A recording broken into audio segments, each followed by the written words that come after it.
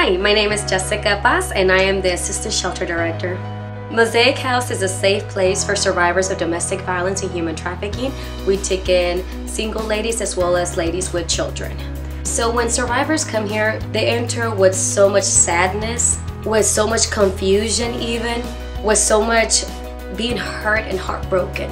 But once they get to know what we are and what we do and what we can do for them, everything changes. It's like a whole 360 turnaround where they just start feeling comfortable, they start feeling like they're empowered to do things on their own, they have a voice again. To seeing them from that day one to the last day they're about to exit, or when they're exiting our shelter or program, wow,